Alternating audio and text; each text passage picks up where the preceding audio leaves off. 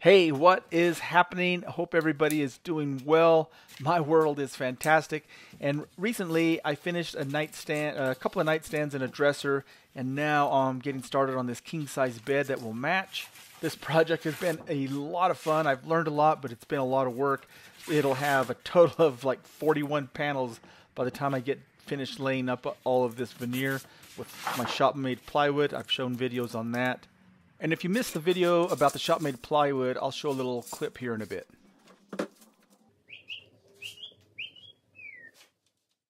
So in the middle of gluing up panels, I started milling lumber, and it was amazing working with all the lumber from the same tree. All this lumber came from Irion lumber. It's all cherry, and just a beautiful overall tone that was all the same throughout the boards. Incredible. All right, this is slightly off subject, but still related. I love this process. So what I have here is some shop-made plywood. And what I mean by that is I take 2 layers of 1/4 inch for this thickness, 2 layers of 1/4 inch, and put a piece of veneer, raw veneer, in between those 2 layers. And you can see how I'm turning this veneer 90 degrees with the grain to the 2 pieces of plywood. So that keeps it balanced, right? And I'm using epoxy to adhere this veneer in between these 2 layers of 1/4 inch. And what you end up with is a very flat, straight, strong material. This panel that I'm making is going to end up being it'll look like a panel, but it'll actually be a secret door. So I need it to be dead flat. And of course this has glue from adhering the cherry all the way around, but I know by sighting these edges that it is very straight and flat. So that is really awesome. So anyway, this cherry banding has been applied all the way around, and I'm going to get that flush with this substrate, shop-made plywood. Put this dude in here. Bring this guy up a little. So I'm going to go through this process just to show you how versatile a belt sander is. Now I could run this through my drum sander. That'd be one way to get this flush. But let's say you didn't have a drum sander, but you had a belt sander. This is a fantastic choice for doing this process. So keep in mind when you're sanding a couple of things. First of all, this cherry or this wood, solid wood, is going to be harder than the substrate. So it's kind of backwards from what I'm wanting because this cherry is slightly sticking up. I need to get this flush. So in order to accommodate that, we'll just let the pressure of the belt sander be in the appropriate position. In other words, when I'm sanding this edge, I want the center of this pad, or somewhere in here in the what I would call the balance point of this sander, that is going to be applying the pressure right on that solid cherry. So I would be right at that tipping point and just pulled back slightly. That way I'm not going to be putting any pressure back here where this back roller could dig in. And if I'm up here, of course the back of the belt is also going to dig in. So I need to be right up there like that. And this is the sound that you're after. Right? That is flat. So I'm using this segmented mortise and tenon template kit in the Pantorouter, and I love this thing. It's super easy to set up. So here I am going to be cutting a 1/2 inch mortise and tenon, so you can see this column here. And so I want a mortise and a tenon that are 3 1/8. So there it is. So I just go straight across, and I can see that I need one of these that's marked with a circle on each end, and then 2 that are marked 1 inch. Since it's a 2-to-1 ratio, this is actually 2 inches. It's marked 1 inch, but these combined will give me that 3 1/8 tenon mortise. All right, to put these in place, I'll just bring these toward the center. Use one of these right in the center, and that centers everything auto-magically, right? You tighten these guys up. Boom, that easy. So those 4 segmented templates will cut a 3 1/8 mortise and a tenon. Yeah, man. That's how you do it. Okay, so the template holder is adjustable. You can see it move up or down, and I can use a scrap block of wood in the thickness gauge to set the tenon and the mortise to be dead center in my work. And check this out, 0.627 and 0.628. Yeah, that's close. Working on the Pantorouter today, and I had made these blocks, stops, I guess, just by cutting a couple of simple rabbets and making sure that everything is dead square. And these are fantastic because I cut some mortises and some tenons, and I need to move the fence to do another operation, but then I'll need to bring it back. So I can just bring this right up here to this, lock that down, remove this clamp. I can slide my fence out of the way, and then when I'm ready, I can bring it back, and it's gonna be registered, boom, exactly there. If this was in the way and I needed more room, I could put maybe a stop over here and utilize a block of wood as a spacer, right? So, yeah, man. All right, so the template's in place. The router bit is centered in the height with the work. Now I need to set the depth of the router bit, right? So I can just bring the router bit till it just makes contact, boom, right there. And then down here, there's this stop and a scale. So I can set this on, I want 1 1/4 inch deep. Actually, the tenon will be 1 1/4 inch.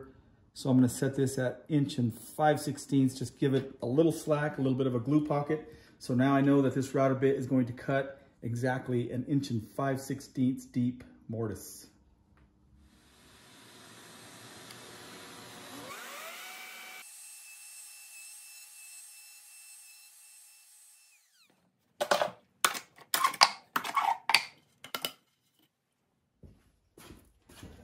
All right, let's see how we did.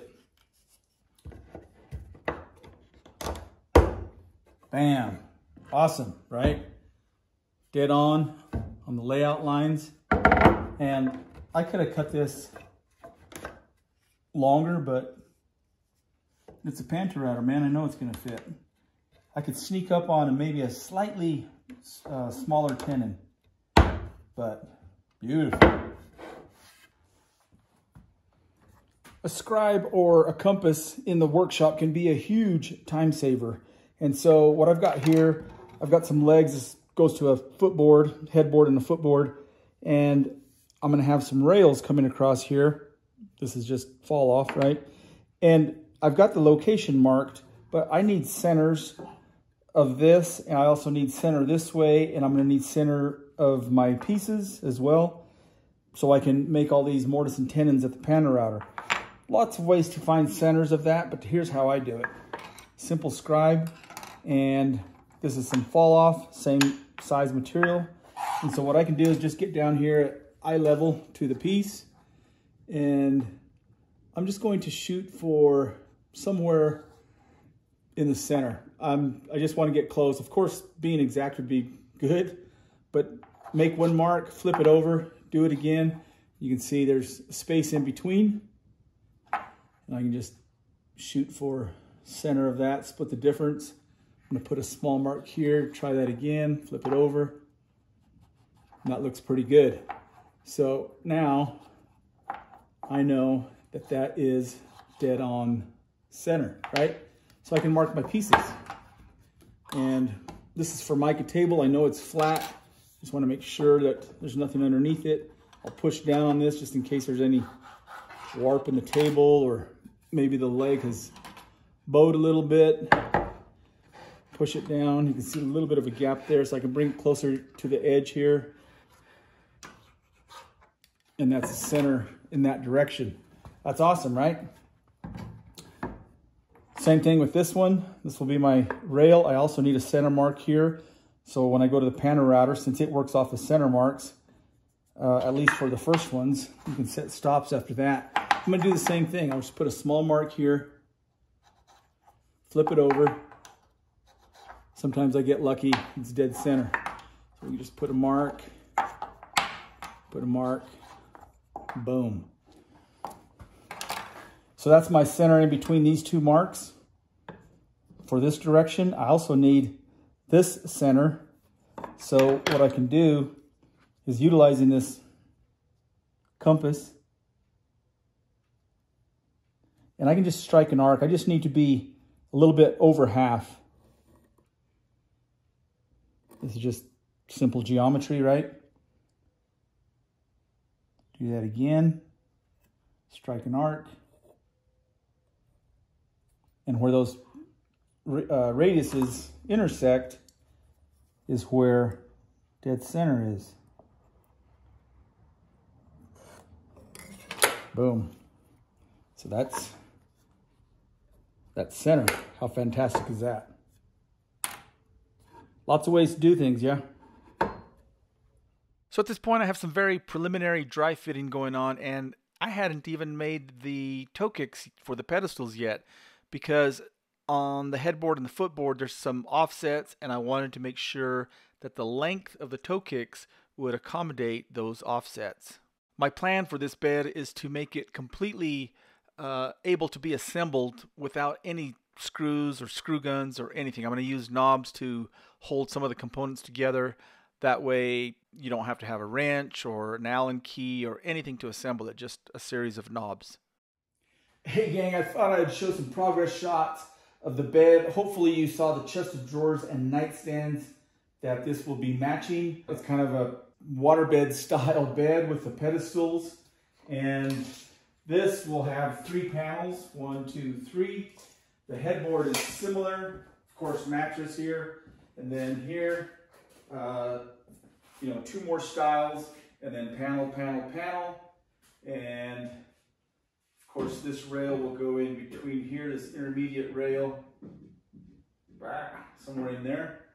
And then another panel here, another panel here, 3 little stiles, and this will be open, so you'll see the wall behind that area of the headboard. And let me move this guy. The footboard is similar, but it's going to have some trickery. Let me explain. So here will be a panel, 3 more bars and 2 more little panels, but one of those bars will be removable because it will actually be a key. It will house a magnet that will access a latch here to open this door. So this panel will actually be a door. I believe I'm going to utilize sausages here. Of course, when you open this door, you'll be seeing part of the mattress here, but you will still have access to this compartment in here. And the reason I wanted to put a latch is because, the pressure of the foot of the mattress could make this pop open if it didn't have some sort of a latch to hold it closed.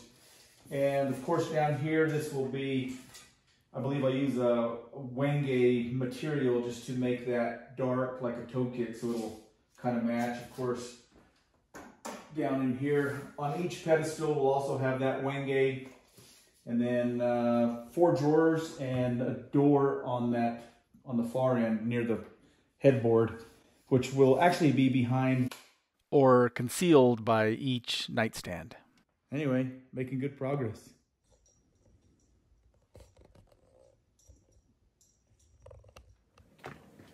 I remember feeling really good at this stage. I have a lot of the stiles and rails grooved, and I can start assembling, dry fitting some of these panels to make sure everything's going to work before I spread the glue, right?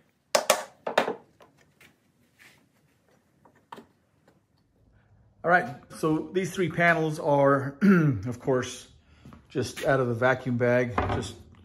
They need trimmed, sanded, all that. But you see this grain match.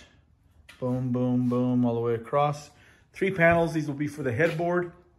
There's some beautiful chatoyance. And headboard over here, kind of blends in with the background, but dry assembled, right? And so boom, boom, boom, those 3 panels. There'll be another rail down here at the bottom. You can see the mortise there, right?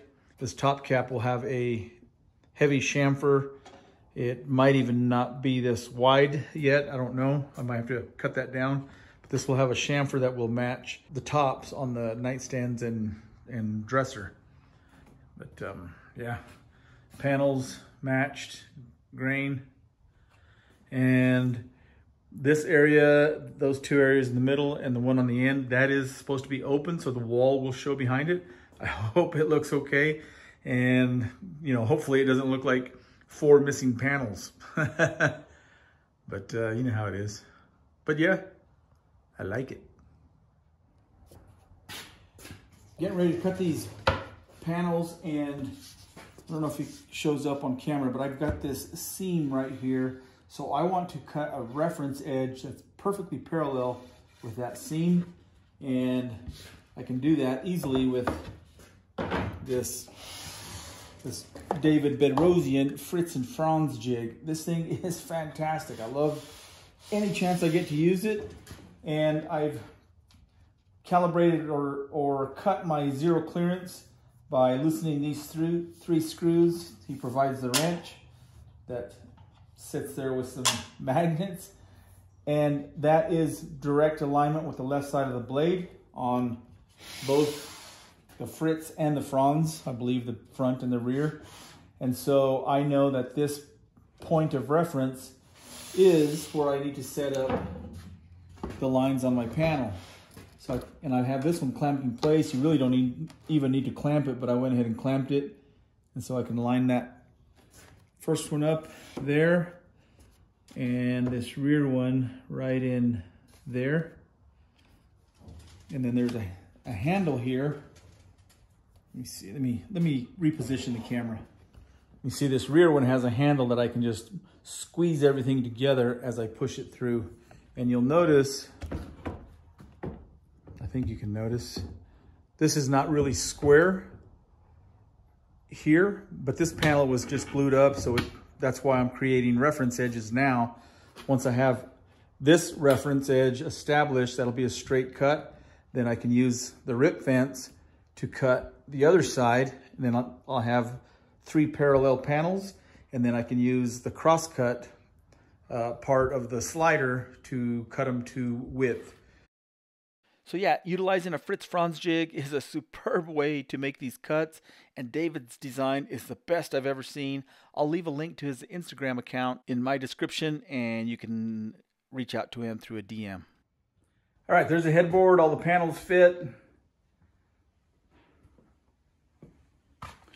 Everything's really tight. This needs a connection here. It's the only, I actually goofed when I cut these legs. I forgot to add for the tenon, but no big shake. I'll just put a couple of loose tenons, what they call loose. I think that's a weird name for it because they'll be glued in tight. But floating tenons, also kind of weird. They won't be floating, but separate, not integral. Yeah.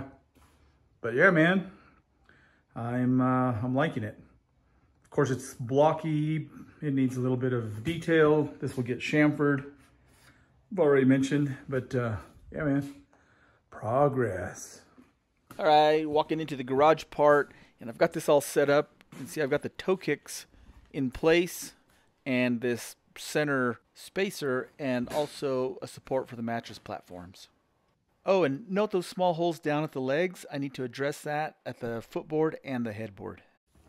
So I wanted to share something with you. So this probably won't make a lot of sense, but this is a headboard. This is the front.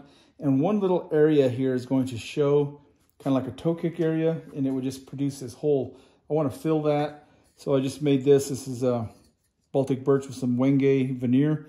And you can see I've created this dado here and here. And this is the curve of the dado blade, right? So I just produced this thing. We used to call this a relish. It's sometimes referred to as a haunch. Same with this situation here. There's some material there. Rather than clearing that out and squaring that all up, which doesn't really do you any good, you can just remove that. And now this will seat in there like that. This will all get glued in place when all the joinery happens. When all the joinery gets glued. Of course, this will get clamped this direction as well. And so it, yeah, it kind of creates a wedge. So I'll glue this first and then slip this piece in with glue. And I can clamp that. And it'll actually add a little bit of support or bracing at this corner. Not that it needs it, but yeah. And like I said, only about this much, 1.5 inches of this is going to show here in the front. So here's a view of that Wenge toe kick area on the footboard, and then of course toe kick on the pedestals, and then up toward the front at the headboard, that little space I filled in. So here I have the large Festool domino. I also have the Seneca dock plate XL installed. This is upright in my domino dock, and I'm creating these mortises in all 4 legs. For me, it's easier to do it this way rather than clamping each part, turning it over. Just a lot of ways to do things. All right, so now I'm cutting the mortises in the top rails, and I'm utilizing my 90-degree deck. This fits either machine, the DF500 or the XL, and it provides maximum stability. I absolutely love this thing. This is a new design. I'm having these CNC cut. The new ones will come with bigger knobs and also anodized. They're going to look fantastic. So stay tuned for that release.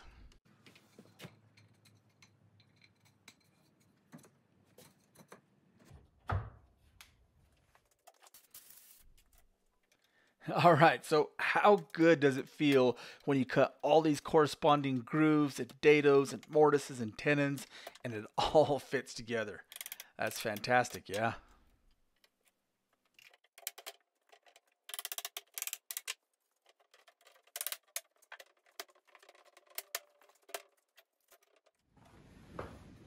So I just got done with a fairly large glue up, and something that I wanted to share with you. I've got these magnetic pads. They're just a piece of Baltic birch with some leather and a couple of magnets. And the reason I put 2 magnets is because sometimes I don't want the cowl exactly centered on there. I want to put it to one edge. And the reason I want to do that at times is because I can put a little bit better focus to this component, which is off, in the center of this, and I can't quite reach it because this clamp's in the way. And so rather than just putting that like that, which would actually put pressure here and cause that to twist, I can bring that down as far as I can, and that's going to focus that pressure, wow, a lot better on that style there. And that tightened up just right. Yeah, man, awesome. A successful glue up. I ended up using epoxy for the long open time.